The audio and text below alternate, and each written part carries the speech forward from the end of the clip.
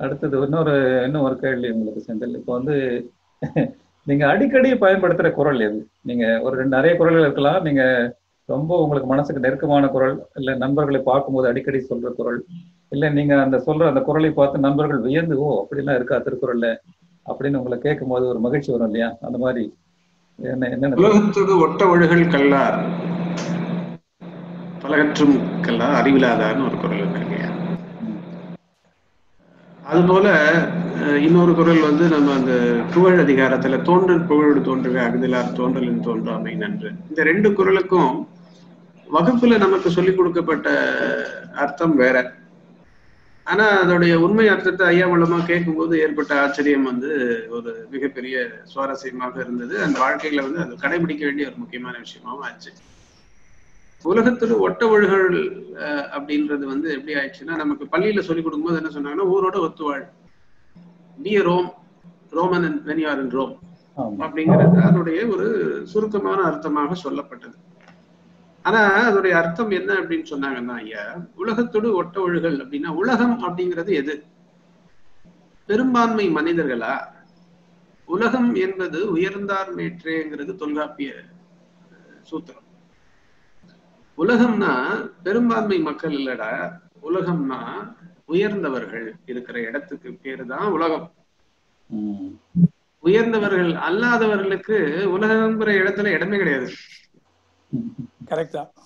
என்ன, அதனால இன்னைக்கு இருக்கக்கூடிய சமூகத்துல ஊரோட ஒத்து வாழறதுன்னா, நாமளும் எல்லா விதமான அறமீறல்களையும் செய்துகிட்டு, ஏன்னா நீ இன்னைக்கு ஒரு யோகியனா இருந்தனா, அறத்தை ஃபாலோ பண்ணவனா இருந்தானா, இளிச்சவாயன் அப்படின்ற ஒரு பட்டம் இன்னைக்கு ஒரு சமூகத்துல கொடுக்கப்படும். அப்போ எல்லாரும் ஒரு ராஜா கொண்டு பாலை ஊத்த சொன்னார்னா, எல்லாரும் கொண்டு தண்ணி ஊத்தினான்னா, நீ மட்டும் பாலை கொண்டு போய் ஊத்தினா நீ தாண்டா முட்டாள்னு சொல்ற ஒரு சூழ்நிலை ஆயிடுச்சு பெரும்பான்மை கருதி. பெரும்பான்மை ஒரு விஷயத்த சரின்னு சொல்றதால நீயும் do not join the herd. நீ உயர்ந்தவர்கள் சொல்றதை மட்டுமே கேட்டு வாழ்ப்பா. அது தெரிஞ்சாதான் நீ எவ்வளவு படிச்சிருந்தாலும் படிச்சவன், இல்லாட்டா நீ படிச்சவனுக்கே அர்த்தம் இல்ல அப்படிங்கிற உண்மை அர்த்தத்தை அந்த குரல் மூலமா நான் தெரிஞ்சுக்கிட்டேன். இதை நண்பர்கள்கிட்ட நான் அதிகம் சொல்றது உண்டு. உலகத்தோடு ஒட்ட ஒழுகல் கல்லார் அப்படின்னா, உயர்ந்தவர்கள் யாருங்கிறத முதல்ல நீ தெரிஞ்சுக்கணும். தெரிஞ்சுக்கிட்டு அவங்கள ஒட்டி அவங்களுடைய அடிச்சோடிகளை ஃபாலோ பண்ணி அவங்க கிட்ட நீ நல்ல பேர் வாங்குறதுக்கு முயற்சி பண்ணணுமே தவிர, மெஜாரிட்டி கிட்ட நீ மெஜாரிட்டி சரியாக இல்லாத போது, பெரும்பான்மை மக்கள் அறம் சார்ந்து வாழாத போது, பெரும்பான்மையான மக்கள் அறம் இல்லாததை போற்றக்கூடிய ஒரு நிலை வந்தாலும் அது நம்ம பயணிக்க வேண்டிய பாதை இல்லை. சிறுபான்மையே தான் அறத்தை தூக்கி பிடிக்குதுன்னு சொன்னாலும் உயர்ந்தவர்கள் சிறுபான்மையாகத்தான் இருப்பாங்க. எப்பயுமே உயரம் போக போக ஆட்கள் குறைவாக இருப்பாங்கன்னு சொல்லுவாங்க. உயர்ந்தவர்கள் எண்ணிக்கையில குறைவாக இருந்தாலும் அவங்க இருக்கிற இடத்துக்கு தாண்டா பேர் உலகம்.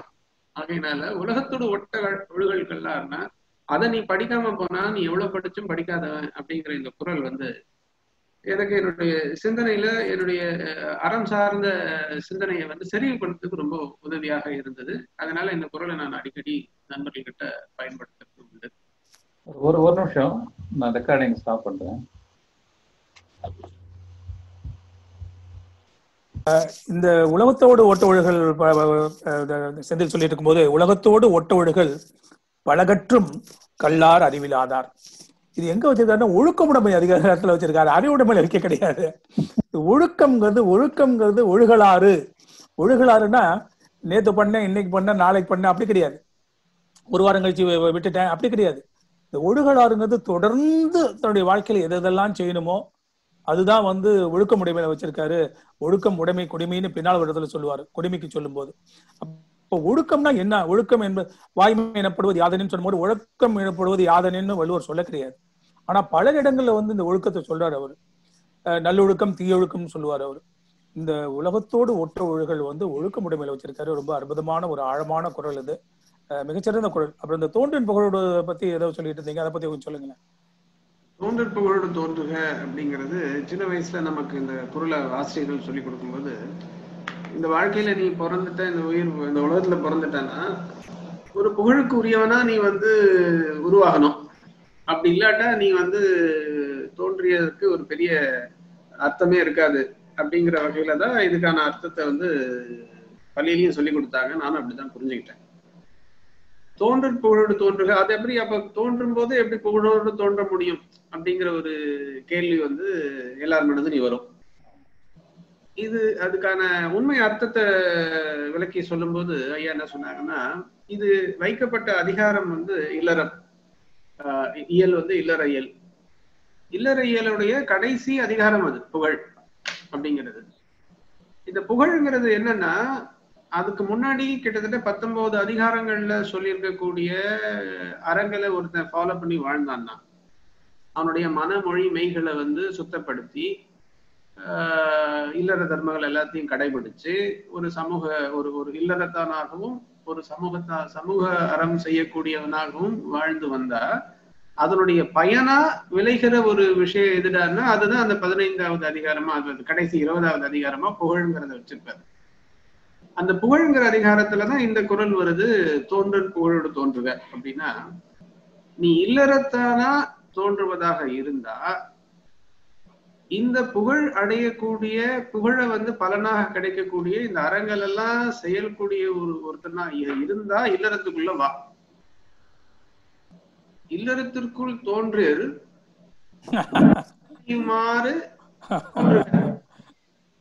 அகுதிலார் இல்லறத்திற்குள் தோன்றாமை நன்று. சரி சரி. இந்த குறளுக்கான அர்த்தம் தோன்றல் புகழோடு தோன்றுக அகுதலார் தோன்றலின் தோன்றாமை நன்றுனா, இந்த உலகத்துல நீ மனுஷனா தோன்றுனா புகழோட தோன்றுடா, அப்படி இல்லாட்டா நீ தோன்றாம இருக்கிறதே நல்லதுடாங்கிறது அர்த்தம் இல்ல. இல்லறம்ங்கிற வாழ்க்கைக்குள்ள இல்லறம்ங்கிற பயணத்துக்குள்ள நீ தோன்றுவதாக இருந்தா இந்த புகழ்ங்கிறது விளையக்கூடிய அளவுக்கு நீ எல்லா அறங்களையும் சீரா வாழ்ந்து வருவதற்கான ஒரு உறுதியை நீ எடுத்துக்கோ. அப்படி எடுத்துக்கிட்டு நீ இல்லறத்துக்குள்ள வா. இல்லறத்துக்குள்ள வந்து 11 கடமைகள் செய்து விருந்தோம்பல் செய்து மனைவியை பேணி பிள்ளைகளை பேணி அன்பை வளர்த்து அருளாக்கி செய் நன்றி அறிந்து ஒழுக்கமாக இருந்து மனசு சொல் செயல் எல்லாத்தையும் சுத்தப்படுத்தி ஒப்புரவு செய்து ஈகையோட வாழும்போது அன்பு பெருகியதுடைய ஒரு ப்ரூஃப் வந்து ஒப்புரவும் ஈகையும் சொல்லுவாங்க. இப்படி எல்லாம் வாழ்ந்தா உனக்கு இதனுடைய பலனா நீங்க அதை புகழ் கிடைக்கும். இப்படி வாழக்கூடிய ஒரு நிலைமை உனக்கு இருக்கும்னு சொன்னா ஒரு தகுதியும் ஒரு திறமும், ஆணுக்கான இலக்கணம் சொல்லுவாங்கல்ல, நிறைய பேர் பெண்ணுக்கான இலக்கணம் சொல்லுவாங்க, அச்சம் மடம் நாணம் பயிர்த்துன்னு. ஆணுக்கான இலக்கணம் என்னன்னு நிறைய பேர் கேட்டு பாருங்க, தெரியாது அவங்களுக்கு. ஒரு ஆம்பளையோட லட்சணம் என்ன? கடை கொட்க செய்ததாம இடை கொட்க, அதுதான் எனக்கு ஆண்களுக்கு சூத்திரத்துல சொல்றாங்க ஐயா, அறத்துக்கு ஒரு ஆம்பளைக்கு அழகு எதுன்னா 4: அறிவு, நிறை, ஓர்ப்பு, கடைப்பிடி. இந்த 4ம் ஒரு ஆம்பளைக்கான லட்சணங்க. அறிவுங்கிறது அடிப்படையா அவனுக்கு வேணும். எது அறம், எது மரம், எது நல்லது, எது கெட்டதுங்கிற இயல்பான இயற்கையான அறிவுங்கிறது அவனுடைய முதல் தகுதி. அடுத்தது ஓர்ப்பு. ஓர்ப்புங்கிறது வந்து எதெல்லாம் நம்ம வச்சுக்கணும் எதெல்லாம் நம்ம வச்சுக்க கூடாதுங்கிறது தெரியணும். ஆய்ந்து அறியக்கூடிய அறிவு ஓர்ப்பு. ஃபர்ஸ்ட் அவனுக்கு அறிவு இருக்கணும். ரெண்டாவது அப்படி அறிவு மூலமா ஆராய்ந்து பார்ப்பதில் பிரிச்சு பகுத்து பார்த்து ஆழம் போய் செய்ய தெரியணும், ஓர்ப்பு. நிறையில என்ன சொல்றாங்கன்னா, எதெல்லாம் நீ வச்சுக்கணுமோ அதை வச்சுக்கிட்டு எதெல்லாம் வச்சுக்க கூடாதோ அதை விட்டுறணும். முதல்ல அறம் எது மரம் எது தெரியறதுக்கான அறிவு. அதுக்கப்புறம் அதை பகுத்து பார்த்து ஆராய்ந்து ஆழமா போய் இதுதான் எடுத்துக்கிற தெளிவு. அதுக்கப்புறம் அதை செயல்படுத்துற திண்மை. நிறைங்கிறது நல்லதை மட்டும் வச்சுக்கிட்டு அல்லது தூக்கி போடுறது. 4வது தகுதி கடைப்பிடி. இந்த செயலை கடைசி வரைக்கும் பிடிக்கிறது. கடைபிடிக்கிறதுனா 1 நாள் 2 நாள் 1 வாரம் இல்லை, கடைசி வரைக்கும் பிடிக்கக்கூடிய தன்மை. இந்த 4ம் ஒரு ஆணுக்கான இலக்கணம். ஒரு ஆண் அப்படின்னா ரொம்ப 6 அடி உயரம் இருக்கணும், பரந்த தோள்கள் இருக்கணும், விரிந்த கேசம் இருக்கணுங்கிறது இல்ல அவனுடைய அடையாளங்கள். ஒரு ஆண்மைக்குரிய அறிவுங்கிறது, ஆண்மைக்குரிய அடையாளங்கிறது சிந்தனை, அறிவு, அதுல இருக்கிற தெளிவு, அதுல இருக்கிற அறம், அதை செயல்படுத்தல இருக்கிற திண்மை, இதுதான் ஒரு ஆணுக்குரிய அடையாளம். ஐயா வந்து இது ஒரு அழகான ஒரு கதை வச்சு சொல்லுவாங்க. உங்களுக்கு நேரம் இருந்ததுன்னா அந்த கதையை ரொம்ப சுருக்கமா சொல்றேன். சொல்லுங்க, இது உங்க நேரம், சொல்லுங்க. ஆமா, ராமகாவியத்துல வந்து இது ஒரு கதையை வச்சு சொல்லுவாங்க. ஃபர்ஸ்ட் மீட்டிங் ராமருக்கும் சீதைக்கும் இடையில நடக்கிற முதல் சந்திப்பு எல்லாருக்கும் தெரிஞ்சது. அந்த சந்திப்பெல்லாம் விட்டுடலாம். அந்த சந்திப்புடைய முடிவுல அன்னைக்கு மாலை வந்து படுத்து தூங்கும் போது ராமருக்கு வந்து தூக்கம் வராதான், டக்குன்னு தூக்கம் வரலையா. என்னடான்னா அவரோட மனசுக்குள்ள லேசான ஒரு ஒரு போராட்டம் போய்கிட்டு இருந்ததான். இப்பதான் ஒரு பொண்ணை முதல் முறையா பாக்குறோம், அதுவும் ரொம்ப ஃபியூ செகண்ட்ஸ் தான் பார்த்தோம். அதுக்குள்ள இந்த பெண் வந்து நமக்கு மனைவியா வரணும்னு ஆசைப்பட்டுட்டுமே, ஒருவேளை இந்த பொண்ணு ஏற்கனவே கல்யாணம் பண்ணவளா இருந்தா நம்ம எவ்வளவு பெரிய தப்பு செய்துட்டோம்னா ஆயிட்டு இருப்போங்கிற மன உளைச்சல் அவருக்கு வந்து கொஞ்ச நேரம் தூக்கம் வரலையா. ஆனா ரொம்ப ஒரு ஒரு குறுகிய நேரத்திலேயே அதுல இருந்து தெளிஞ்சு வந்துட்டாரா. எப்படின்னா அப்ப அவரோட புத்தியும் அவருடைய மனசும் பேசிக்கிச்சான். ராமா, இந்த நாள் வரைக்கும் நீ வந்து அறம் இல்லாத ஒரு விஷயத்த சிந்திச்சதும் இல்லை, செய்ததும் இல்லை. அதனால அறம் இல்லாத ஒரு விஷயம் என்னன்னே உனக்கு தெரியாது. அப்படிப்பட்ட உன்னோட ஒரு மனதும் உன்னோட புத்தியும் வந்து உன்னை தாண்டி ஒரு பொண்ணை போய் பிடிச்சி இப்படி செய்திருக்குன்னா அது கண்டிப்பா அறத்தோட தான் இருக்கும், நீ கவலைப்படாதன்னு சொல்லி அவங்க சொல்லிட்டான். இப்போ இந்த காட்சியோட துவக்கத்துல ராமரை வந்து ரொம்ப அழுக்கா காமிச்சிருப்பாங்க. ரொம்ப தூரம் பயணம் வந்து கேசமெல்லாம் கலந்து வேர்வையோடையும் டார்க்கா, அவர் ஏற்கனவே கருப்பு, இப்படி காமிச்சிருப்பாங்க. சீதையை வந்து ரொம்ப முழு அலங்காரத்தோட மாலையில வந்து அவங்க மாடியில நின்றுட்டு இருந்தாங்க. சாலையில இருக்கிறவங்க எல்லாரும் வந்து வியந்து பார்த்துட்டு இருந்தாங்கன்னா அந்த கம்பருடைய பாடல் விவரம் போகும். அப்போ இங்க ஏன் துவக்க காட்சியில வந்து ராமரை வந்து ரொம்ப அழுக்கா காமிச்சு இந்த மாதிரி ரொம்ப அழகா காமிச்சவங்க கம்பன் இங்க வந்து ஆணுக்கான இலக்கணத்தை சொல்றதுக்காக இந்த இந்த விஷயத்த நுணுக்கத்தை சொன்னாருன்னு சொல்லுவாங்க. ஒரு ஆணுடைய அழகு எண்ணத்துல இருக்கிற அந்த தெளிவு, அறத்துல இருக்கு. அறம்தான் என்னுடைய அடிப்படைங்கிற அந்த ஆணுக்கு இருக்கிற அந்த தெளிவு, அந்த தெளிவுல இருக்கக்கூடிய திண்மை, அந்த திண்மையில செயல்படுத்தக்கூடிய அவனுடைய திறம், இந்த மூணும் தான் ஒரு ஆம்பளையுடைய அழகுக்கு அடையாளம். 3 அல்லது 4 தான் கடைசி வரைக்கும் பிடிக்கிறது. அப்போ இந்த ஆணுக்கான இலக்கணம் இந்த 4ன்னு சொல்ற மாதிரி இந்த வாழ்வியல்ல நாம எப்படி இந்த வாழ்க்கையை வாழணும், இல்லறத்தானுக்கான 11 கடமைகள், மனமொழி மெய்களை சுத்தம் பண்றது, அன்பை வந்து வளர்க்கறதுக்கான அடிப்படை தான் திருமணம், அதுக்காகத்தான் கல்யாணம்ங்கிற புரிதல், இதெல்லாம் வச்சுக்கிட்டு நீ வந்து வாழ்வையாக இருந்தா இல்லறத்துக்குள்ள வா. அப்போ இல்லறத்திற்குள் தோன்று புகழோடு தோன்று அகுதில்லா தோன்றலில் தோன்றாமை நன்று. ஒரு புது புரிதல வந்து சொல்லிட்டீங்க என்ன குரலுக்கு. என்னுடைய நண்பர்களுடைய பகிர்வேன். நீங்க நண்பர்கிட்ட பகிரக்கூடிய 2 குரலும் கேட்டதுனால இந்த விளக்கத்தை சொல்றேன். இல்ல, எனக்கு அதுல ஒரே ஒரு நல்ல அருமையான கருத்து வந்து உங்களை அது வந்து மறுக்க முடியாது. இருந்தாலும் கூட சில விதிவிலக்கு மாதிரி நம்ம அப்துல் கலாம் மாதிரி ஐயாக்கள்லாம் இருந்திருக்காங்க. இல்லறத்தையே வராமையே அவங்க வந்து அற வாழ்க்கை வாழ்ந்துட்டு போயிட்டாங்க. அது அதான் விதிவிலக்கு தான், அதை வந்து நீங்க பொதுவாக எடுத்துக்க முடியாது. விதிவிலக்குகள் ஒருபொழுதும் விதியாகாதுன்னு அடிக்கடி இலங்கை ஜெயராஜியா சொல்லுவாரு. ஆமா ஆமா. அடுத்தது சொல்லுங்க, நீங்க ஏதோ நிகழ்ச்சி இதை கேட்கணும்.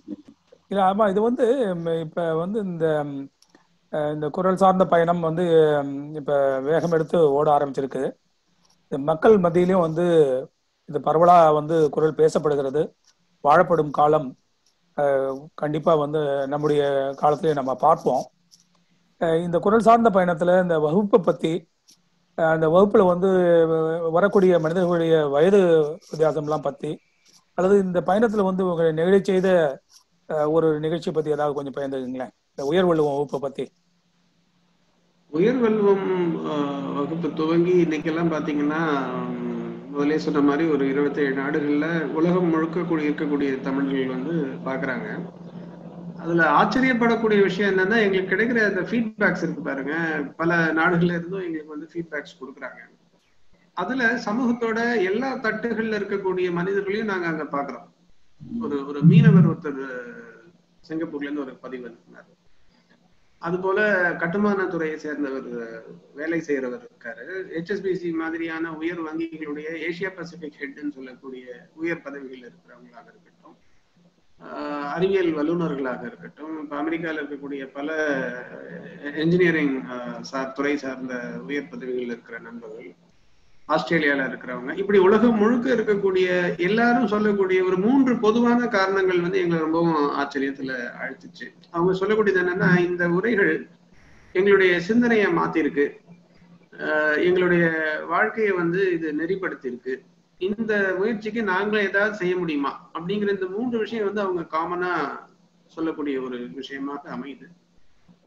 நிகழ்வு தரக்கூடிய சமீபத்துல நடந்த ஒரு நிகழ்வுன்னு சொன்னா, அறிவொலின்னு சொல்லி ஒருத்தர், ஒரு 30 வயது கொண்ட ஒரு இளைஞர் வந்து சமீபத்துல ஒரு 2 மாதங்களுக்கு முன்னாடி எங்களோட தொடர்ல வந்தாரு. அவர்கிட்ட என்ன சிறப்புன்னு கேட்டீங்கன்னாக்கா, அவர் வந்து ஒரு பார்வைத்திறனற்ற மாற்றுத்திறனாளி. அவர் ஒரு ப்ரொஃபசர். அவங்க பார்வையற்றோருக்கான கல்லூரியில ப்ரொஃபசர். அங்க வந்து ஏறக்குறைய ஒரு 100 மாணவர்கள், பார்வையற்ற மாணவர்கள், ஒரு 100 மாணவர்கள் வந்து நம்ம வகுப்புகளை பதிவேற்றம் பண்ணி வார வாரம் இவரு இந்த வகுப்புகளை அடிப்படையா வச்சு திருக்குறள் வகுப்பு அவங்களுக்கு எடுத்துட்டு இருக்காரு. இப்போ அந்த 100 பார்வையற்ற நண்பர்களுக்கும் இந்த திருக்குறள்ங்கிறது வந்து இப்ப இந்த வகுப்புகள் மூலமா அவங்களுக்கு போறதுங்கிறது அவங்களுக்கு ரொம்ப பெரிய ஒரு நிறைவு தரக்கூடிய ஒரு விஷயமாக இருக்குன்னு சொல்லி அவர் பகிர்கிற விஷயம் வந்து எங்களுக்கு ரொம்ப ஒரு நெகிழ்வான தருணமா இருந்ததுன்னு சொல்லலாம். அதற்கு கடந்து இந்த வகுப்பை பத்தி சொல்லணும்னா, நாங்க எதிர்பார்க்காத விஷயங்கள் வந்து, இதுக்கு குடும்ப சமேதரா வராங்க. பாட்டி தாத்தா கையில வந்து அவங்க குழந்தைங்களை பிடிச்சிட்டு வராங்க. ஆச்சரியமா அந்த குழந்தைங்களும் முதல் வரிசையில உட்கார்ந்து வாய்ப்பொழுது கேக்குது. அதுக்கு நிஜமா கேக்குறாங்களா இல்ல வேற கேக்குறாங்களான்னு தெரியல. ஆனா அவங்களுடைய ஆர்வமும் அவங்களுடைய சத்தம் போடாம பொறுமையா இருந்து கேட்கிற தன்மையில இருந்தும் அவங்க தொடர்ந்து வந்து கேட்கறதுனாலையும் அவங்க வந்து கேட்கறாங்கிறத வந்து எங்களால எடுத்துக்க முடியுது. அது ஒரு மகிழ்ச்சி தரக்கூடிய நிகழ்ச்சியான விஷயமாக இருக்கு. ஒரு 5-6 வயது பிள்ளைகள்ல இருந்து 80-85 வயது முதியோர்கள் வரைக்கும் இதுக்கு வராங்க. அதனால எல்லா தரப்புல இருக்கிறவங்களும் இந்த நிகழ்ச்சியை வந்து கேட்கறாங்கிறது மற்றும் ஒரு நெகிழ்வான விஷயம். நான் ஒரு முறை வகுப்புல உட்கார்ந்தப்ப என் பக்கத்துல உட்கார்ந்த, நான் ஒரு 10வது வரிசையில 15வது வரிசையில உட்கார்ந்தேன். பக்கத்துல ஒரு பையன் உட்கார்ந்தான். ரொம்ப அப்புறம் எங்கப்பா இருந்து வர அப்படின்னா, இது மாதிரி இந்த இடத்துல இருந்து ஓஎம்ஆர்ல ஒரு பகுதியில இருந்து வரேன்னு சொன்னாப்ல. சரி, போகும்போது நான் உன்னை டிராப் பண்ணிடுறப்ப, நான் வண்டியில வந்திருக்கேன், நான் உன்னை அங்க வந்து பெருங்குடி வரைக்கும் உன்னை டிராப் பண்ணிடுறேன் அப்படின்னு சொன்னேன். அப்ப அந்த பையன் சொன்னதை கேட்டு ஒரு 24-25 வயது இளைஞர், டிப்ளமோ படிச்சுட்டு, அவர் பேர் கூட மறந்து போச்சு, டிப்ளமோ படிச்சுட்டு அவர் இங்கே வேலை செஞ்சுட்டு இருக்காரு. அவர் சொன்னாரு, நான் சைக்கிள்ல வந்தாங்க, ஏன் தேவையில்லைங்க அப்படின்ட்டார். 25-50 கிலோமீட்டர் சென்னையில வந்து மகாபலிபுரம் கேளம்பாக்கம் பகுதியை தாண்டி அந்த பகுதியிலிருந்து வந்து இந்த வகுப்பு அட்டன் பண்ணிட்டு போறாரு 25 வயது இளைஞர். அப்படிங்கும்போது ரொம்ப மகிழ்ச்சியா இருக்குது. இன்னொரு விஷயம், இந்த வகுப்பை பத்தி எனக்கு சிறப்பாக ஒன்று சொல்லணும் அப்படின்னா, செவிக்கு உணவு இல்லாத பொழுது சிறிது வயிற்றுக்கும் ஈயப்படுங்கிற மாதிரி இந்த வகுப்பு நடத்தக்கூடிய இந்த அறக்கட்டளை என்ன பண்றாங்க அப்படின்னா, இந்த 2.5 மணி நேரம் அந்த வகுப்பு நடக்கும். ஒரு 5 நிமிடம், ஒரு 10 நிமிடம் மட்டும் இடையில உண்டு தேநீர் பிஸ்கட் எல்லாம் கொடுப்பாங்க. ஆனா அந்த நிமிடத்துல கூட ஐயா வந்து மேடையை விட்டு நான் போனதை பார்த்தது இல்லை. இந்த 2.5 மணி நேரமும் அங்கேயே உட்காந்துருப்பாரு. அந்த 12 மணிக்கு 12:30 மணி 1 மணிக்கு முடியும் போது ஒரு அரை நாள்ல வகுப்பு முடிஞ்சு போகும்போது அவங்க சும்மா போகக்கூடாதுன்னு சொல்லிட்டு ஒரு சுண்டல் கொடுத்து, ஒரு நீர்மோர் கொடுத்து, நேரத்துக்கு தகுந்தாப்புல, ஏன்னா வயது முதிர்ந்தவங்கலாம் வந்திருப்பாங்க, அவங்க வந்து பசியில எதுவும் ஆயிடக்கூடாதுன்னு சொல்லிட்டு ஒரு சிற்றுண்டி மாதிரி ஒரு இதை கொடுத்து அனுப்புவாங்க.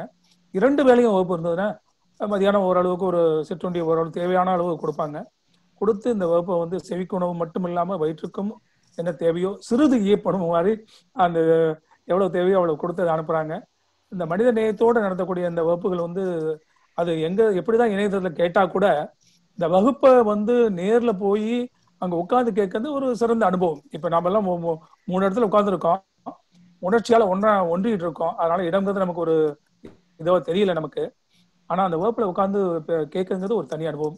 அது வந்து பாத்தீங்கன்னா, இந்த பார்வைத்திறனாளி இந்த மாற்றுத்திறனாளிகள் சொன்னீங்க நீங்க, இந்த நிகழ்ச்சி கூட பேர் வந்து பாத்தீங்கன்னா, இது இளங்கோ தான் நிகழ்ச்சிக்கு என்ன பேர் வைக்கிறதுன்னு தேர்ந்தெடுக்கும் போது இளங்கோ, நானும் இளங்கவும் பல முறை யோசிச்சோம். அதுல வந்து இந்த திருக்குறள் இருந்தே வந்து பேர் வரணும் அப்படின்னு நான் சொன்னேன். அப்ப வந்து இளங்கோ சிந்திச்சுட்டு சொன்னாரு, இணைத்தானும் நல்லவை கேட்க. இது அறிவுடைமையில வருதுன்னு, இது கேள்விங்கிற அதிகாரத்துல வருதுன்னு நினைக்கிறேன். கேள்வி இல்லை. அப்ப இணைத்தானும் நல்லவை கேட்க வந்து நம்ம வந்து உண்மையில இந்த மாணவர்கள் வந்து அறிவொளி ஐயா மூலமா இந்த மாணவர்கள் இந்த அமுதத்தை அள்ளி அந்த பருகறதுக்கு இன்னும் மேல கொடுத்துட்டு இருக்காங்க போது ரொம்ப மகிழ்ச்சியா இருக்குங்க. அது ரொம்ப அருமையான நெகிழ்வான தருணங்கள்லாம் நீங்க பார்த்துட்டீங்க. இதை மற்றவங்களுக்கு உண்மையில இதை கேட்கறவங்களுக்கு பாக்குறவங்களுக்கு இந்த மாதிரி ஒரு இது இருக்கு அப்படின்னு சொல்லிட்டு ரொம்ப பயனுள்ளதா இருக்குங்க. அது விளையாட்டா சொல்லுவோம். இந்த வகுப்புடைய சிடியை வந்து நண்பர்களை கொடுத்துட்டு கேட்க சொல்லும்போது, நீ இந்த வகுப்பு கேட்க போறியா, இந்த சிடி கேட்க போறியா, ஒண்ணு பண்ண, கேட்கறதுக்கு முன்னாடி ஒரு செல்ஃபி எடுத்துக்க, அப்புறமா கேளு அப்படின்வோம். ஏன் செல்ஃபி எடுத்துக்க சொல்ற அப்படின்னா, ஏன்னா நீ இப்படி இருக்கிற உன்னை பாக்குறது இதுதான் கடைசி முறை. இந்த வகுப்பு கேட்டுட்டியானா நீ இப்படி இருக்க மாட்ட, ஆள் மாறிடுவ, உன்னோட சிந்தனையும் உன்னுடைய வாழ்க்கை மாறிடும். அதனால நீ வந்து உன்னை கடைசி முறையா ஒரு செல்ஃபி எடுத்து வச்சுக்கன்னு சொல்லி விளையாட்டா சொல்லுவோம்.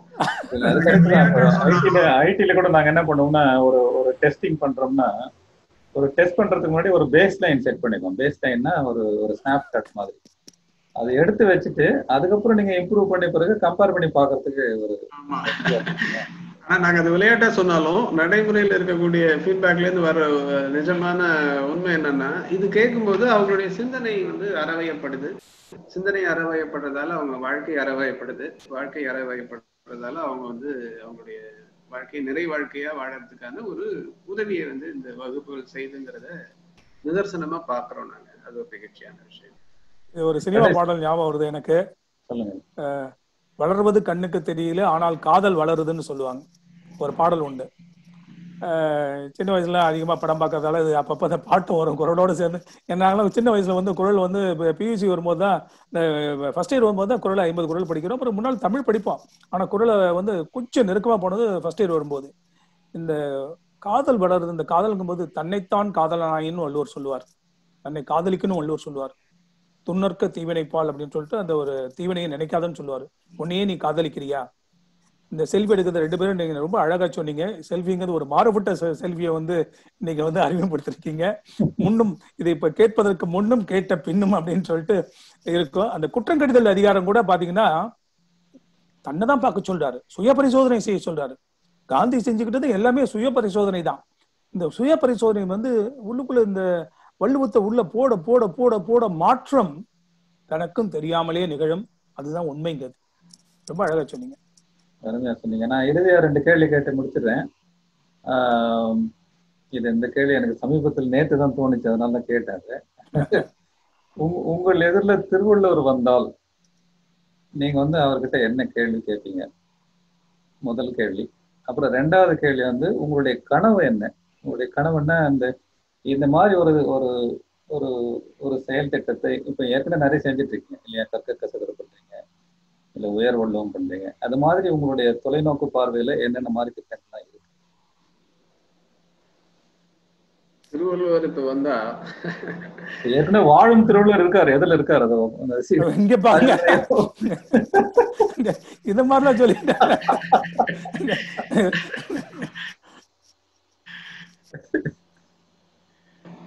திருவள்ளுவர் வந்தா அவர் வந்து நீங்க ஒரு பெர்பச்சுவல் பர்சனா இருக்கிறதுக்கான வழி என்னன்னு பார்த்து நீங்க உங்களோட பிரசன்ஸும் நீடும் வந்து இங்க எப்பயுமே இருந்துட்டே இருக்குங்கய்யா, அதனால நீங்க வந்து இங்க எப்பயுமே இங்க இருக்கிறதுக்கான ஒரு ஏற்பாட்டை செய்யுங்கய்யான்னு கேட்பேன்.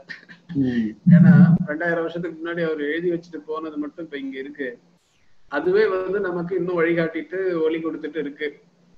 இன்னும் அவரே வந்துட்டாருன்னா இன்னும் இதை நடைமுறைப்படுத்தக்கூடிய விஷயங்களையும் அவரு நமக்கு வந்து அதனால அதை நடைமுறைப்படுத்தக்கூடிய ஒரு செயல்முறை விளக்கத்தையும் கொடுங்க யாரும் கேட்டுக்கலாம். கண்டிப்பா கண்டிப்பா அப்படிதான் அவர்கிட்ட கேட்கணும்னு எனக்கு தோணுது அவர் வந்தாருன்னா. 2வதா நீங்க கேட்ட கேள்விங்கய்யா இன்னொரு முறை சொல்லுங்க. இல்ல உங்களுடைய இந்த இப்போ கனவு, உங்களுக்கு எல்லாருக்கும் ஒரு கனவுன்னு ஒண்ணு இருக்கும், இது எல்லாம் செய்யணும்னு சொல்லிட்டு. இப்போ நீங்க ஏற்கனவே கசடறவும் அந்த உயர் வள்ளுவமும் செஞ்சுட்டு இருக்கீங்க. இது மாதிரி இன்னும் நிறைய கனவுகள் உங்களுக்கு இருக்கும் இல்லையா? அந்த மாதிரி தொலைநோக்கு பார்வையில இந்த காலகட்டத்துல நம்ம இதை செய்யணும் அப்படின்னு சொல்லிட்டு. இது நீங்க கொஞ்ச நேரம் முன்னாடி கூட ஒரு கேள்வி கேட்டீங்க, இது சமூக கட்டமைப்புல இதை எப்படி கொண்டு போலாங்கிறதுக்கான ஒரு பார்வை, ஒரு சிந்தனை பத்தின ஒரு என்னோட புரிதல் அல்லது என்னுடைய ஆவல் அல்லது ஆசைன்னு சொல்லலாம். எப்படி இருக்கணும்னு நான் நினைக்கிறேன்னா, ஒரு சமூகத்தோட அடிப்படை கட்டமைப்புங்கிறது கல்வி திட்டம். கல்வி திட்டத்தோட அடிப்படைங்கிறது வந்து ஆசிரியர் பயிற்சி. ஒரு நல்லாசிரியனை உருவாக்குறது தான் ஒரு சமூகத்தை நல்வழிப்படுத்துறதுக்கான முதல் அடிப்படைன்னு நான் நினைக்கிறேன். அதனால இந்த சமூகம் வந்து அறம் சார்ந்ததா அமையணும்னு சொன்னா நல்லாசிரியர்கள் வந்து அதிகமான எண்ணிக்கையில நமக்கு வேணும். நல்லாசிரியர்கள் யாரு அப்படின்னா அவங்களுக்கு ஒரு 4 இலக்கணம் இருக்கு. நல்லாசிரியர் அல்லாதவர்களுக்கு இலக்கணம்லாம் இருக்கு, அதெல்லாம் அவங்களுக்கு தெரியும். அந்த தகுதி படைத்த அந்த தகுதி ஒரு ஆசிரியனுக்கு வரக்கூடிய ஒரு சூழலை நம்மளுடைய ஆசிரியர் பயிற்சி திட்டத்துல கொண்டு வரணும். இது நல்ல ஆசிரியனுக்கான இலக்கணம்னு சொல்றது ஒரு மலை மாதிரி இருக்கணும், மண்ணு மாதிரி இருக்கணும், துலாக்கோல் போல இருக்கணும், பூ மாதிரி இருக்கணும்னு சொல்லுவாங்க. பூ மாதிரி இருக்கணுங்கிறதுல தூங்குவாங்க. பூ மாதிரி இருக்கணும்னா என்ன? நீ அன்பானவனா இருக்கணும். மாணவன் மேல உனக்கு முதல்ல ஒரு அன்பு இருக்கணும். நமக்குமே நீங்க யோசனை பண்ணி பாத்தீங்கன்னா, நம்மள ரொம்ப இன்ஃப்ளூயன்ஸ் பண்ண ஆசிரியர்கள் முதல்ல நமக்கு ரொம்ப பிடிச்சவங்களா இருப்பாங்க. முதல்ல மாணவனுக்கு ஆசிரியரை பிடிக்கணும். அப்பதான் அந்த ஆசிரியர் சொல்றதை அவன் கேட்பான். நமக்கு பிடிச்ச சப்ஜெக்ட் அப்படின்னு நீங்க யோசிச்சு பாத்தீங்கன்னா, அதை நடத்துறவர் நமக்கு பிடிச்சிருப்பாரு, அதனால அந்த சப்ஜெக்ட் பிடிக்கும். பிடிக்காத சப்ஜெக்ட்னா நமக்கு நடத்தின ஆசிரியர் நமக்கு பிடிக்காம போயிருக்கும், அதனால அந்த சப்ஜெக்டும் பிடிக்காம போயிருக்கும். ஆசிரியருடைய முதல் தகுதி, மாணவன் ஆசிரியர் சொல்றதை கேட்கணும்னா முதல்ல ஆசிரியருக்கு மாணவர் மேல அன்பு இருக்கணும். அந்த அன்பு இருக்குங்கிறது மாணவனுக்கு தெரியணும். இவரோட நடவடிக்கையில அது தெரியும். எப்படி ஒரு மலர் பார்க்கும் போதே ரொம்ப ஈஸியா ஆக்சசபிளா இருக்கும், அதை போய் கிட்ட போய் பார்க்கணும், பேசணும், அது கூட இருக்கணும்னு தோணுதோ, அது போல ஒரு ஆசிரியருடைய முதல் தகுதி அன்பு. மலர் போல அன்பாவும் அப்ரோச்சபிளாகவும் இருக்க வேண்டியதுங்கிறது ஒரு முதல் தகுதி. இரண்டாவது தகுதி மலை மாதிரி இருக்கணும்னு சொல்லுவாங்க. மலை மாதிரி இருக்கணும்னு சொன்னா மாணவனுக்கு அவருடைய அறிவை கண்டு மலைப்பு வரணும். அவருடைய படிப்பு அவ்வளவு விசாலமா இருக்கணும். அவருடைய துறை மட்டும் இல்லாம எல்லா துறையை பத்தின ஒரு புரிதலும், அவருடைய துறையில ஒரு ஆழமான ஒரு கல்வியும் அவருக்கு இருக்கும்போது, இவன் எந்த கேள்வி கேட்டாலும் அவர் சொல்ற பதில்ல இருந்து மாணவனுக்கு என்ன வியப்பு வரணும்? இதாலுக்கு தெரியாத விஷயமே எதுவும் இருக்காது போல இருக்க, எதை கேட்டாலும் இந்த சொல்லிடுறாரு அப்படிங்கிற ஒரு மலைப்பு வரணும். அது இரண்டாவது தகுதி. மூன்றாவது, அவர் துலாக்கோல் போல எல்லாருக்கும் ஒரே மாதிரியான கல்வியை கொடுக்கணும். டியூஷனுக்கு வரவனுக்கு ஒரு மாதிரி, வசதியா இருக்கிறவனுக்கு ஒரு மாதிரி, இவரோட ப்ரிஃபரன்ஸ்ல இருக்கக்கூடிய மற்ற விஷயங்களுக்காக ஒரு மாதிரின்னு சொல்லி எந்த பாகுபாடும் பார்க்காம எல்லாருக்கும் சமமான தன்னுடைய அறிவை கல்வியை கொடுக்கக்கூடியவரா இருக்கணுங்கிறது மூன்றாவது தகுதி. நான்காவது, மண்ணு போல இருக்கணும்னு சொன்னா நிலைமைகள் போல பொறுமையாக இருக்கணும். வகுப்புல 40 மாணவன் இருப்பான், 40 வகையான வாக் ஆஃப் லைஃப்ல இருந்து வந்திருப்பான், ஒவ்வொருத்தரும் ஒவ்வொரு இயல்புல இருப்பான். இவர் பொறுமை இல்லாம எல்லாரையும் வெளியில போனா வெறும் எம்டி பெஞ்சஸ் வச்சுதான் கிளாஸ் நடத்தணும். அப்போ அவங்கள பொறுத்துக்கிற தன்மை இவங்களுக்கு அதிகமாக இருக்கணுங்கிற இந்த 4 தகுதிகளோட ஒரு ஆசிரியர் இருந்துட்டாருன்னா அவரை வணங்காத மாணவனே இருக்க முடியாது. இன்னைக்கு ஆசிரியர்களுடைய மதிப்பு மாணவர்கள் மத்தியில குறைவாக இருக்குன்னு சொன்னா இந்த நல்லாசிரியருக்கான தகுதிகள் குறைவாக அவங்க கிட்ட இருக்கிறது தான் காரணம். இந்த நல்லாசிரியர்களுக்கான தகுதி ஆசிரியர்கிட்ட இருக்குன்னு சொன்னா மாணவன் அவரை அடிபணியாம இருக்கவே மாட்டான். ஒரு காலத்துல ஒரு 2-3 ஜெனரேஷனுக்கு முன்னாடி நம்ம பெற்றோர்கள் என்ன சொல்லுவாங்க, ஆசிரியர்கிட்ட கொண்டு போய் விட்டுட்டு, சார் இந்த கண்ணு மட்டும் விட்டுடுங்க, மிச்சம் எல்லாத்தையும் பிச்சு எடுத்துருங்கம்பாங்க.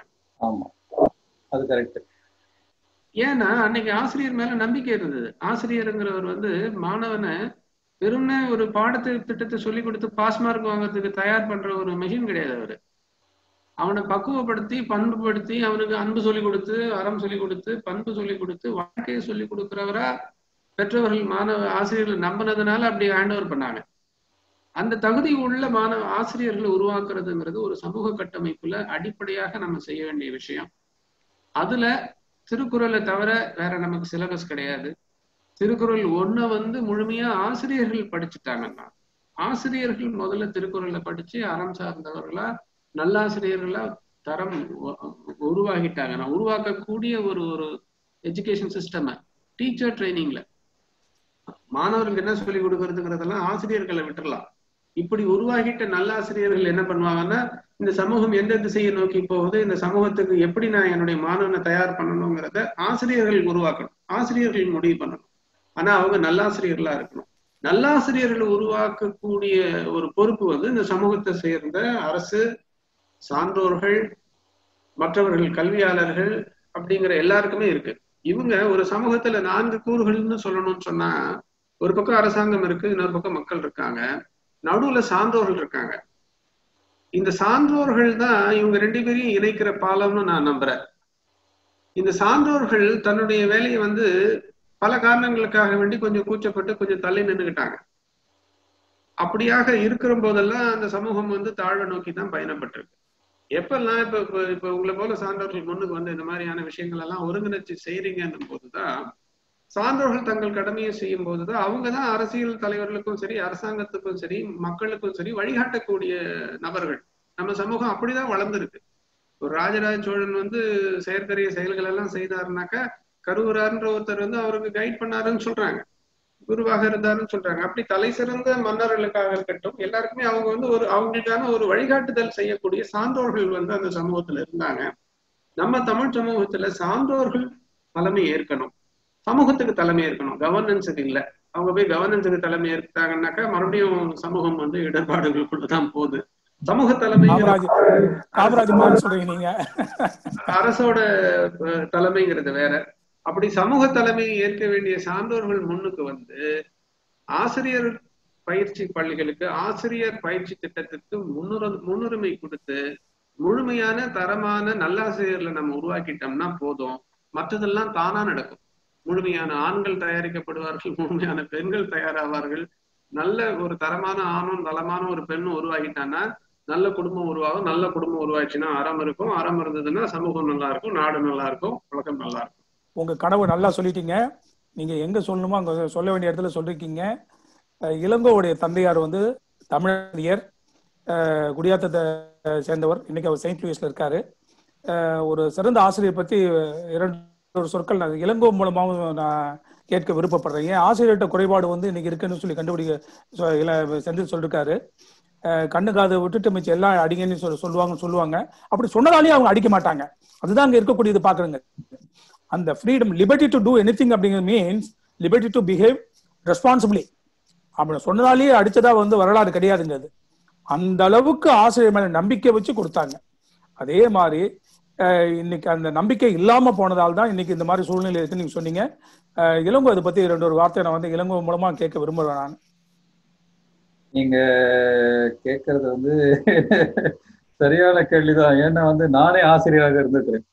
நான் வந்து இன்ஜினியரிங் முடிச்ச பிறகு ஒரு இன்ஜினியரிங் காலேஜில் வந்து ஒரு வருடம் ஆசிரியராக இருந்தேன். அது வந்து அது என்னுடைய வாழ்க்கையில் நான் செய்த மிகப்பெரிய தவறாகவே நினைக்கிறேன். ஏன்னா இப்போ ஒரு செந்தில் சொன்ன மாதிரி அந்த ஆசிரியர் தொழிலுக்கு வேண்டிய பக்குவமோ, அந்த ஒரு அறிவோ, அந்த ஒரு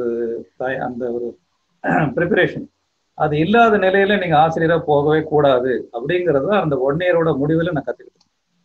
அதனால அந்த ஆசிரியர் தொழில் அதோடு விட்டுட்டு சரி நான் முதல்ல வந்து தொழில்துறையில போயிட்டு தொழிற்சாலையில இருந்து நம்ம இன்ஜினியரிங்னா என்ன, அது எப்படி இருக்குன்னு படிச்சுக்கிட்டு அதற்கு பிறகுதான் நம்ம ஆசிரியர் தொழிலுக்கு வரணும் அப்படிங்கிற ஒரு தெளிவு வந்துச்சு எனக்கு. ஸோ அதனால வந்து அந்த தொழிலை விட்டுட்டு மறுபடியும் ஒரு இன்ஜினியரிங் கம்பெனியில சேர்ந்து அதுல வந்து அந்த இப்போ சேர்ந்து வந்து இந்த டூல் அண்ட் டைம் மேக்கிங்னு சொல்லுவாங்க, நீங்க என்டிடிஎஃப்னு கேள்விப்பட்டிருப்பீங்க. அந்த கம்பெனியில தான் சேர்ந்து வேலை செஞ்சுட்டு இருந்தேன் ஒரு 5 வருடம். அந்த 5 வருடம் வேலை செய்யும் பொழுதும் ஒரு ஆசிரியர் பணி அதில் இருந்தது. அந்த ஆசிரியர் பணி வந்து அந்த தியரி கிளாஸ்ன்னு ஒன்று இருக்கும், அதை எடுக்க வேண்டியிருக்கும். அதே நேரத்தில் வந்து நான் வந்து அந்த ஒரு ஹாஸ்டல் ஒன்று வச்சிருந்தாங்க, ஒரு 2-3 வீடு எடுத்து. அதில் ஒரு 30-40 பசங்க இருந்தாங்க. எல்லாமே ஒரு 10ஆவதுல இருந்து 12ஆவது படித்த குழந்தைகள், நல்ல யங் ஏஜ். அவங்களுக்கு நான் வார்டனா இருந்தேன். ஸோ அவங்களுக்கு வந்து நான் என்ன பண்ணுவேன்னா, இந்த வார இறுதி நாட்கள்ல எல்லாரையும் கூப்பிட்டு உட்கார வச்சு இந்த மாதிரி திருக்குறளையும் இல்லை சில அறிவியல் நூல்களையும் இந்த மாதிரிலாம் எடுத்து அவங்களுக்கு வந்து அவங்களோட பேசி அவங்களோட சிலர் கேட்பாங்க, சிலர் கேட்க மாட்டாங்க. ஆனா அந்த அனுபவங்கள் எல்லாம் வந்து பார்க்கும் பொழுது இப்போ செந்தில் சொன்ன மாதிரி அந்த மாணவர்களுக்கு உங்க மேல ஒரு நம்பிக்கை வந்ததுன்னு வச்சுங்க. உங்களால நீங்க நல்லதுதான் சொல்றீங்க, நீங்க சொன்னா சரியா இருக்கும் அப்படிங்கிற நம்பிக்கையை உங்களால் வளர்க்க முடிந்தால் அதை விட நீங்க இந்த உலகத்துக்கு வேற பெரிய செயலே கிடையாது. இந்த ஆசிரியர் தொழிலுக்கு நீங்க செய்கிற ஒரு பெரிய ஒரு தார்மீகமான ஒரு நன்றி கடன் அதுதான். ஆனா என்னுடைய வருத்தம் என்னன்னா, இந்த ஆசிரியர் தொழில் வந்து இந்த அளவுக்கு சீரழிஞ்சு போவதற்கு காரணம் வந்து நம்முடைய சமுதாயத்தினுடைய ஒரு கேடுதான். ஏன்னா அந்த பணம் கொடுத்து ஆசிரியர் தொழிலுக்கு வர்றது, அப்புறம் வந்து பணத்துக்காக டியூஷன் சொல்லித்தரது, இது எல்லாமே வந்து அந்த ஆசிரியர் தொழிலினுடைய அந்த ஒரு புனிதத்தன்மையை சீரழித்து விட்டதாக தான் நான் நினைக்கிறேன். இது எல்லாம் களைஞ்சிட்டு அதை வந்து ஒரு செந்தில் சொன்ன மாதிரி இன்னும் பயிற்சிகளை நன்றாக நெறிப்படுத்தி அவர்களை நல்ல தரமுள்ளவராக மாற்றிட்டோம்னா நிறைய பிரச்சனைகள் தீர்ந்துடும். அதுதான் என்னுடைய கருத்தை. நான் உங்க தந்தையாரும் வந்து சிறந்த ஆசிரியரா இருந்திருப்பாரு. அதுல ஏதாவது 2 நிகழ்ச்சி உங்களுக்கு ஏதாவது நினைவுக்கு வருதா? அவரு வந்து அவருடைய சிறப்பு என்னன்னா, அவர் தானா உட்காந்து படிக்க மாட்டார். அவருக்கு தனியா உட்காந்து படிச்செல்லாம் பழக்கம் கிடையாது. அவர் என்ன பண்ணுவாரு, ஒரு 4 பேர் கூப்பிட்டு வச்சுக்குவார். 4 பேர் கூப்பிட்டு வச்சுட்டு அவங்களுக்கு சொல்லிக் கொடுத்து அப்படிதான் இவர் வந்து பிலிட் எழுதினாரு, அப்புறம் பிஎட் எழுதினாரு.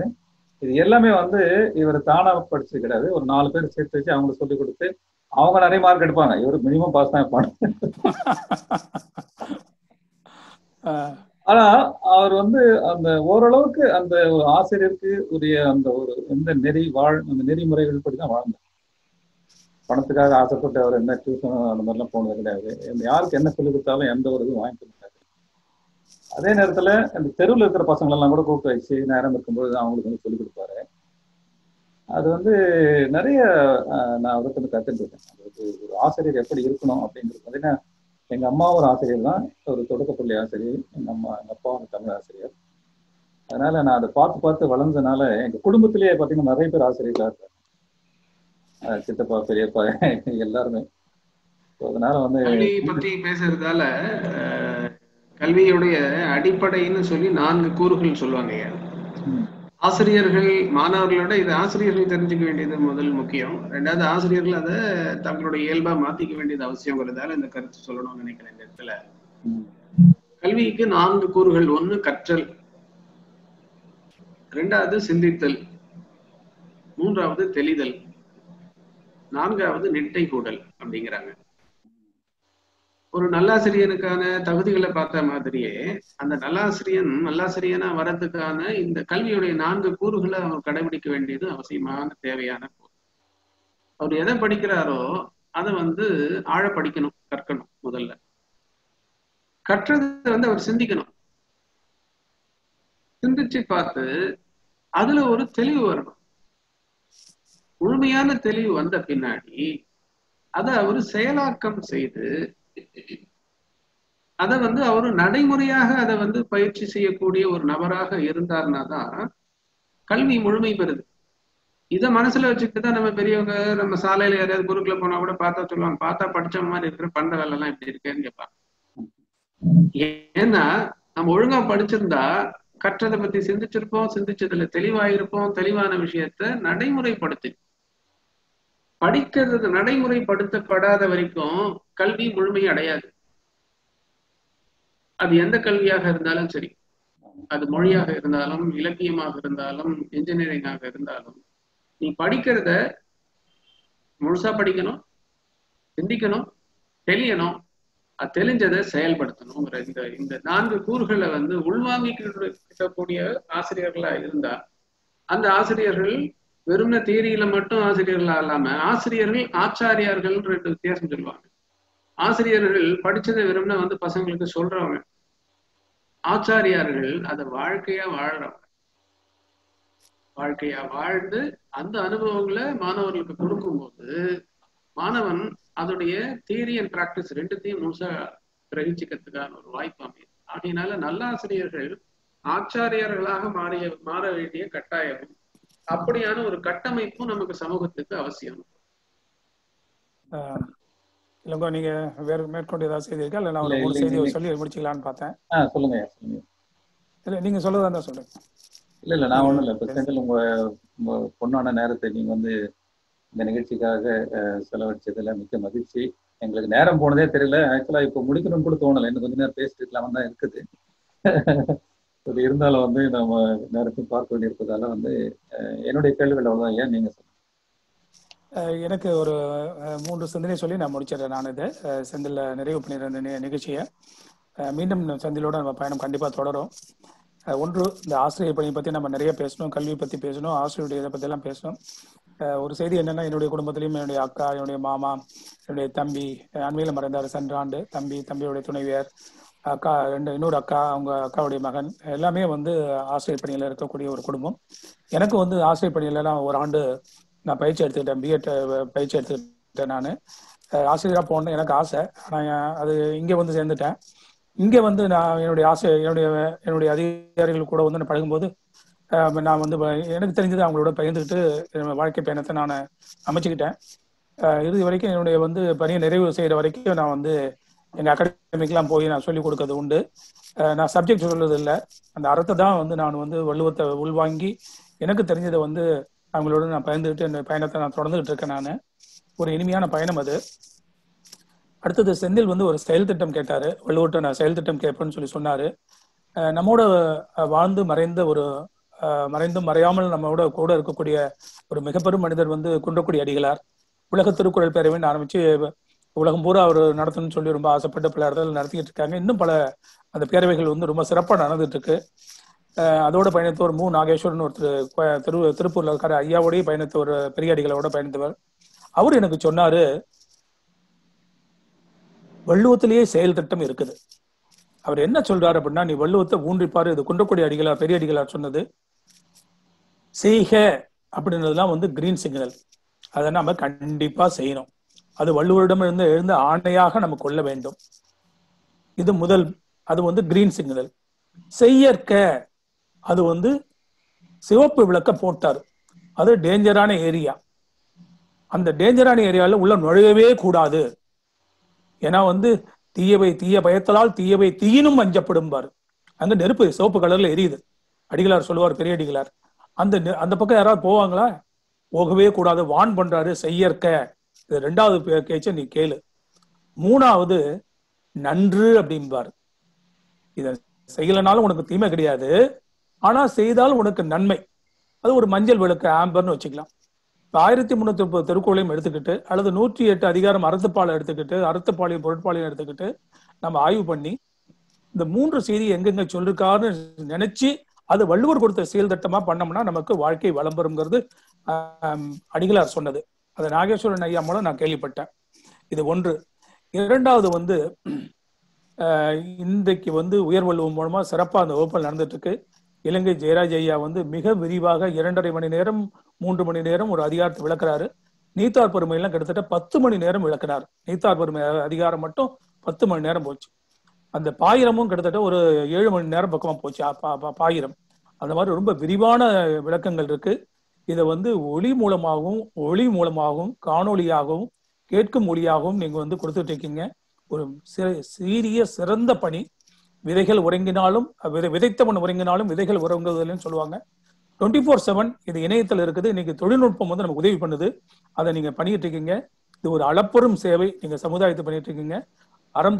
அகம் சேர்க்கும் முயற்சி. அது வந்து கண்டிப்பா அது நம்ம சரியான பாதையில போயிட்டு இருக்குங்கிறது இது காமிக்கிறது. அது அந்த முயற்சிக்கு வலைத்தமிழ் மூலமாகவும் வள்ளுவர் குரல் குடும்பம் மூலமாகவும் செந்தில் வள்ளுவர் குரல் குடும்பம் தான் அது மூலமாகவும் அது 2 சார்பாகவும் நமக்கு நாமே நன்றி சொல்ற மாதிரி நானும் உயர் வேண்டும் தான். அது சார்பா வந்து உங்களுக்கு வந்து நன்றியும் வாழ்த்துக்களையும் சொல்ல வேண்டிய கட்டாயத்தில் இருக்கும். 3வதாக என்னன்னா, கட்டுமான துறையில நீங்க வீடு கட்டி கொடுக்குறீங்க. இது அறம் தனி அகம் சேர்க்கும் முயற்சி. அறம் அகத்துல வந்துச்சுன்னா வீட்டை நோக்கிய பயணம் நல்லா போகும். இதுக்கு வந்து அடித்தளம் வந்து இல்லறம்ங்கிறது வந்து நீங்க திரும்ப திரும்ப திரும்ப திரும்ப நீங்க பேசிட்டு இருந்தீங்க.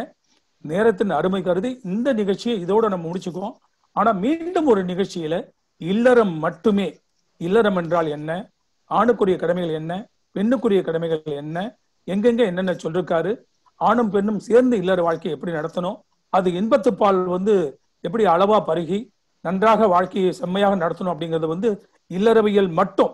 ஏன்னா அடிக்கடி இளங்கோ சொல்லிட்டு இருப்பாரு, நாம அறிஞர்களோட உரையாடுவது ஒரு பகுதி, ஆனா அதுல இருந்து தேர்ந்தெடுத்து நாம வந்து இன்றைய தலைமுறைக்கு போய் சேர்ற மாதிரி கொடுக்கணும்னு அடிக்கடி இளங்கோ சொல்லிட்டே இருப்பாரு. அந்த வகையில நான் என்ன பாக்குறேன் அப்படின்னா, ஐயாட்ட நீங்க கேட்ட பாடம் நிலையாமை வரைக்கும் கேட்டிருக்கீங்க.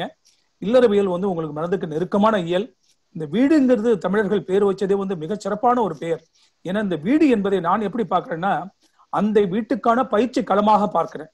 அந்த வீட்டுடைய 4 சுவர்களும் எப்படி கட்டப்பட்டிருக்கும்னா அன்பால கட்டப்பட்டிருக்கணும், அன்பால நிறைந்திருக்கணும். அந்த அன்பு விருந்தோமல் இந்த பண்புகளை பத்தி நீங்க ரொம்ப விளக்கமா சொல்லுவீங்க. அது இன்னொரு நிகழ்ச்சியில வந்து வலைத்தமிழும் வள்ளுவர் குடும்பம் சார்பா உங்களை வந்து நேர்காணல் பண்றோம். அப்ப வந்து நீங்க முழுக்க முழுக்க ஒரு உரை, அப்ப நாங்க 2 பேரும் வந்து அப்பப்போ உள்ள வருவோம். ஆனா இல்லறவியல் சார்ந்து இல்லறம் எப்படி நடத்த வேண்டும் அப்படிங்கிறத நீங்க பண்ணீங்கன்னா தேர்வுக்கு மட்டுமல்ல, வாழ்க்கை தேர்வுக்கும் அது வந்து மிக மிக மிக பயனுள்ளதாக இருக்கும் அப்படின்னு சொல்லி இந்த நிகழ்ச்சியில இன்னைக்கு உங்களுடைய நேரத்தை ஒதுக்கி கலந்துட்டு உங்களுக்கும் உங்களோடு பயணிக்கக்கூடிய உங்க நண்பர்கள் பலருக்கும் உயர்வுள்ளும் சார்ந்த நண்பர்கள் பலருக்கும் இந்த பயணத்துல ஒரு இனமாக தெரிந்த இனத்தோடு தேர்ந்தெண்ணி செய்வார்க்கு அரும்பொருளாவது யாதொன்றும் இல்லைன்னு வள்ளுவர் சொல்லுவார். அந்த தெரிந்த இனத்தோடு சேர்ந்திருக்கீங்க. அந்த எவ்வளவுதான் அறிஞருக்கு வந்து அறிவு இருந்தாலும் அந்த இனத்தின் இது வந்து ரொம்ப முக்கியம்னு சொல்லிட்டு அதுல வந்து சொல்லுவாரு, சச்சினம் சேராமணி சொல்லுவாரு, நல்ல இனத்தோடு சேர்ந்திருக்கீங்க. இந்த பயணம் இதாக இறையருள் வந்து நம்மளை வந்து நோக்கி நகர்த்தும். எல்லாமே இறைவன் செயல் அப்படிங்கிறது வந்து மிக மிக மிக ஒரு முக்கியமானது. அந்த இறை செயலால இறைய ஆற்றலால பேரா இயற்கை பேராற்றலால இந்த நிகழ்ச்சி நல்லபடியா நடக்குன்னு வேண்டி வணங்கி உங்களுக்கும் எங்களுடைய இருவர் சார்பாகவும் நன்றியை சொல்லி விடைபெறுகின்றோம். நன்றி, வணக்கம். நன்றி நன்றி, ரொம்ப நன்றிங்க சார். உங்களுக்கும் உங்களை இந்த வழியில் நடத்தி செல்வதற்கு பெரிதும் உறுதுணையாக இருக்கின்ற உங்கள் குடும்பத்தினருக்கும் நண்பர்களுக்கும் எங்களுடைய நன்றிகள். மீண்டும் சந்திப்போம்.